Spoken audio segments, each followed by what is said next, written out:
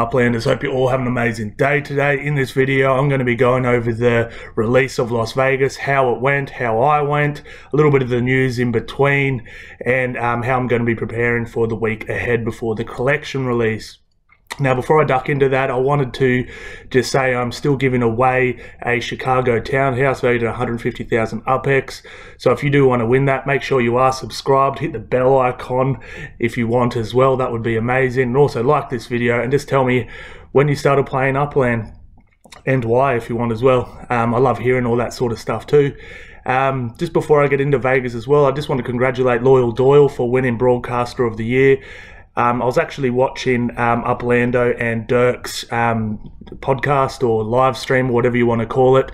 And one of the things Dirk actually said, who I respect, and you know, I think he's an amazing mind in this space, and is obviously one of the CEOs of Upland, was that he loved the fact that people like myself, Loyal Doyle, Radish Head, Uplando, all these guys are independently broadcasting things for Upland. He actually said it's great for the game, great for the economy, and it also takes a little bit of weight off their shoulders because they can focus their time not on necessarily doing all these videos. We do them for them, and then they can focus on other things. So not just me, Radish Head, Loyal Doyle, all these guys. Make sure you subscribe to their channels too, guys. Make sure you send them some love, drop comments, do all that sort of stuff. And Dirk himself said this really does help the game. So make sure you're doing that, guys. Not just myself, but these guys all spend time out of their days to sort of help the Upland community. So let's make sure we give them some love back. I'll make sure I always do that as well. We're not in competition. We're all here for the greater good of Upland. So congratulations again, mate. You've done a good job. You're the first YouTube video I ever watched on Upland, so congratulations, mate. All right, so the city release of Vegas. Now, I'd love to hear what you guys thought of it and how you actually fared. Did you think it was good? Did you not like it? Whatever. I'd love to see how you think it went. I personally think it went pretty damn well. I had a few hiccups along the way, and I'll get into those now with what actually happened with my gameplay and how I fared in it. As you can see, I picked up a handful of properties here, nothing crazy, but I still dropped about 350k down in the release. Now, what I essentially did was, my plan was I was going to send myself to here and keep sort of clicking back to my property until I was floating up towards here. And I obviously wanted to hit the art district, just like just about everyone did as well. You've also sort of floated into downtown and Las Vegas Boulevard as well, which was the plan. Now, I started headed in the right direction. I was ticking along here really, really nicely. And then I checked the Discord and it said the release had been pushed back half an hour. And I was stoked because I was not floating up here quick enough. If it did release, I would have actually been about on time. I would have been about here when the city got released, which is not where I wanted to be. However, they pushed it back half an hour. Unfortunately, my Block Explorer more started drifting up this way, and when it got released, I was about here. Now, this is the part where I had the problem, and I did want to ask if you guys had this too. So I'm in the Discord. It says 5-minute countdown. I'm like, cool. And then, so just so you guys know, 3:30 a.m. in the morning was when it got released for me, being in Australia. And so I'm sitting there waiting. I'm looking at the clock. I'm like, cool. The 3:30 hits. It's when it should have got released, and I'm sitting there, and this felt like really long. Maybe it was just, you know, when you're watching the clock, it seems to go really slow.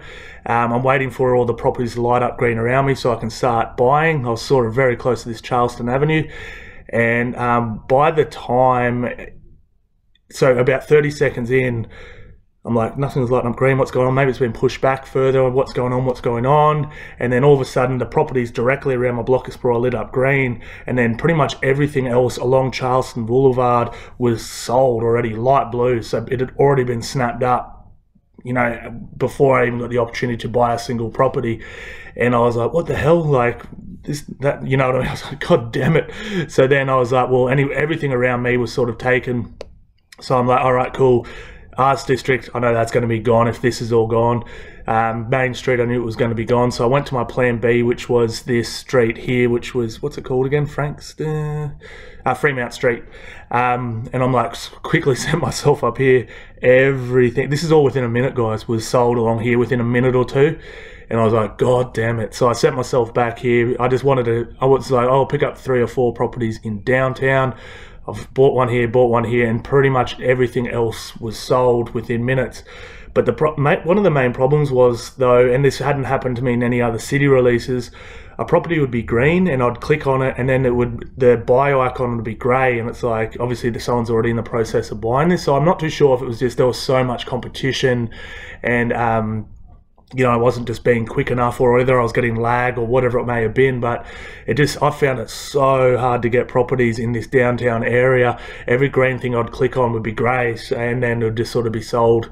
Everything, then by the time I'd sort of unclick it, then go to the next one, it was sold, and it was just this chain reaction. I was like, man, so I had no luck in downtown. Well, I did have a little bit of luck. I got two. If it becomes a collection, at the end of the day, I can either sell them for a lot, or I could buy one more and fill the collection. Either one I sort of want to do. I'll get into that a little bit later. So if downtown was fully taken, had been a big one, obviously knew Art District was going to be taken. I knew that Main Street was going to be taken. I knew Las Vegas Boulevard was going to be taken. And the University District would obviously be all taken too, because they're actually more in demand than these ones I was looking at. I went for the safe bet, and it was still not quick enough sort of thing. So I went to my plan B, which was, obviously I thought there was a bit of a chance Twin Lakes could become a collection, as, you know, it's a nice area. There's golf clubs, there's museums, there's, you know, all that sort of stuff. There's gated communities and stuff in there too. So I went over to Twin Lakes, and I think I picked up like 9 or something there. Yeah, 9. And, but, you know, I'm not holding my breath that those will become a collection. But if it does, I'm golden, because, you know, 9 there, I could easily,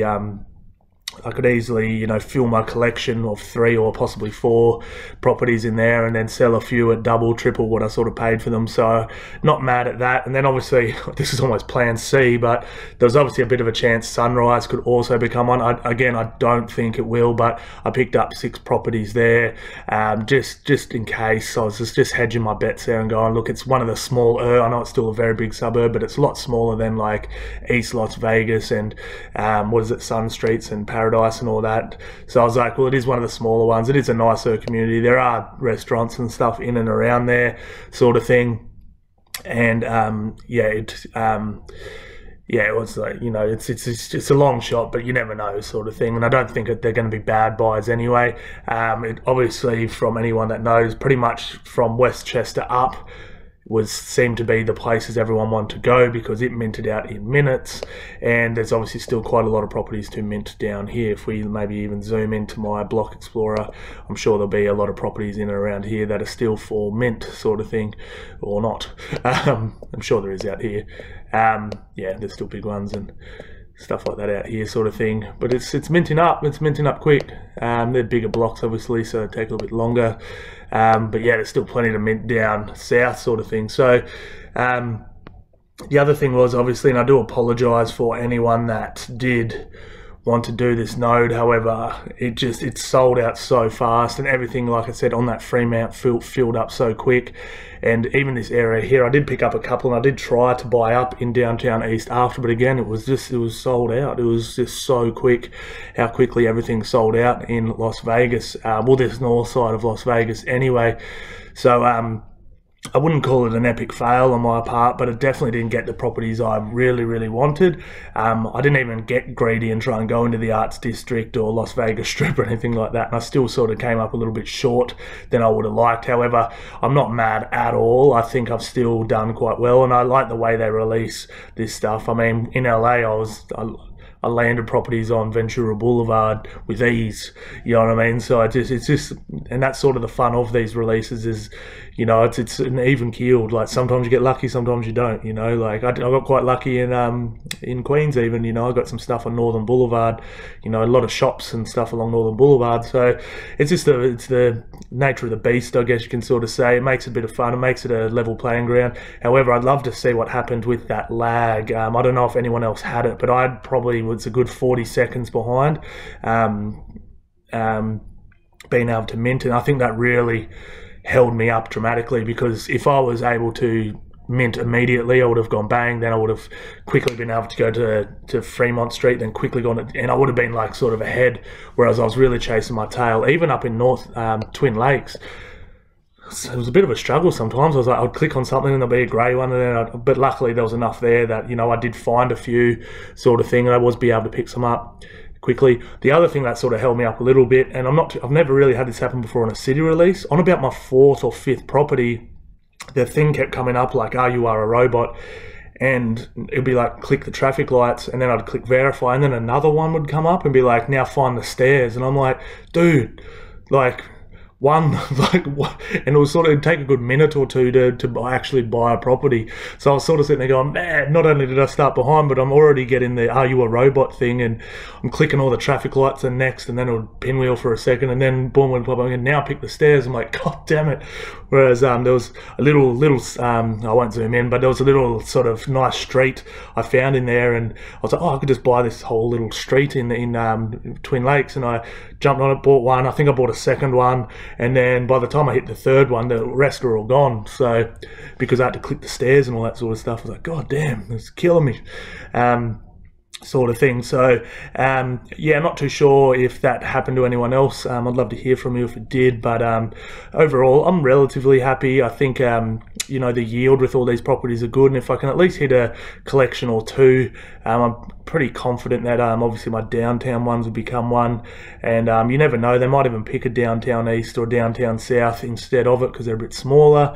And then at Twin Lakes and Sunrise, I've got quite a few in there, so you know, there's always a bit of a long shot that one of those might become one as well. I know in Queens were a little bit shocked with a couple of the bigger ones they chose, that they were sort of on the radar but not, and that's sort of where I'd put Twin Lakes and Sunrise. There's definitely a shot that they could be them, but we'll see. We're just playing the guessing game when it comes to that sort of stuff. Watched a few of the other YouTubers' predictions, and and I swear there's a lot of guessing going on, sort of thing. You know, you never really know, sort of thing. You can just sort of take what Upland had done before, do a little bit of research on what suburbs are good, and make your guess, sort of thing. So however, do have a pretty good strike rate at these. So yeah, I'd love to hear how you guys went in Las Vegas, and how you how you fared, whether you picked anything up. I'd love to hear some success stories to make me feel a bit better. I'll live through you guys. If you got some stuff on Main Street or in the Arts District and stuff like that, I'd love to hear that sort of thing, and yeah, see how we sort of all went. So just getting ready for the collection release. I don't think I'm going to put anything up for sale. I'm probably just going to hold on to my stuff till the collection release, and I'll do a video of how I get prepared for a collection release as well. So make sure you're subscribed and bell icon for that one, and I can actually make some pretty good money on the collection releases if you're paying attention. So I'll show you how to sort of do that. So just another couple of little things here. Obviously found the first cars on Upland, which was pretty cool to see those on the actual map for the first time, sort of thing. And yeah, it's pretty cool. They look really cool on the map there. So shouldn't be too long until we start seeing them cruising around and stuff like that. I absolutely can't wait for that. And obviously some of the big news coming out of the city release of the AMA was obviously the new city in Rio de Janeiro, which will be the first international city. Now I actually put this up really high on my list of possible cities to will become the first international city, and the reasoning behind that was obviously there's a pretty good base in Brazil, and also there's a big development team in Rio. So obviously from a marketing standpoint, it's actually pretty smart to go into Brazil first, and sort of get the people that are already working on it. They can do a really good job there. They could promote it down there, and I actually see quite a few people from Rio, or not Rio, but Brazil actually watching my videos as well with captions on, so that's pretty cool. So obviously they've got a bit of a base there, and it's a bit of a strategic move, and as we know, they've got the development team there as well, so that's pretty cool. I'm not mad at that at all. I think that's going to be a really cool city. Love Brazil, the senoritas. Yeah, it should be pretty cool. I've always wanted to go to Brazil in real life. I've never got the opportunity, so pretty cool. Maybe I can pick something cool up there, buy some favelas. No, you don't own those. But yeah, really cool news. So overall, the city release, I'd probably give it, you know, like as far as smoothness and everything like that, I'd probably give it a good like 8 out of 10. I think it ran quite smooth. Just a little thing, obviously the pushback of the time, which wasn't great, but it actually benefited me because I ended up floating into, well, the just before downtown, so I was quite close to some things. But then obviously just that little bit of lag I personally had. Obviously I'd probably have to knock it down a mark as well just for that, but that might have just been me. However, you know, like, I don't know, I've just never had that happen before. You know, I've done quite a few city releases now, and I've never just had like half a suburb already sold before I was able to even mint one, sort of thing. So bit of a bummer, but like I said, overall it was pretty damn smooth. And you know, Upland have done it again. Remember that, guys, this is unprecedented what they've done. Like, what they're doing is you know, building, you know, remember guys, every single transaction is a, you know, essentially a mint on the blockchain, and it's never really been done before. So really, really cool. And I really do think they're doing a good job overall. So yeah, that's pretty much it, guys. Hopefully you all went well, and I can't wait to see Rio come to life. And I'm not too sure, they didn't announce that Rio would be like the next city. I still really would love to see maybe a city or two go down in America first. I can't wait for them to go international. I'm not saying they shouldn't. I'm not even from America. I don't really care, but I'd love to see them do like maybe Dallas or Miami, and then the map sort of almost not full, like there's still places like Philly and Phoenix, and you know what I mean, there's, you know, like all these cool places, but I probably would have loved to see just a couple more. I think there's a couple chunks missing from the American map. So obviously another good you know, southern one would be, you know, Dallas, and then another good eastern one would sort of be Miami. And then I feel the map's almost not complete, but you know, like it's at least half full sort of thing. You'd look at, if you zoomed completely out of the map, there'd be a city nicely spread across the whole sort of America. So we'll see.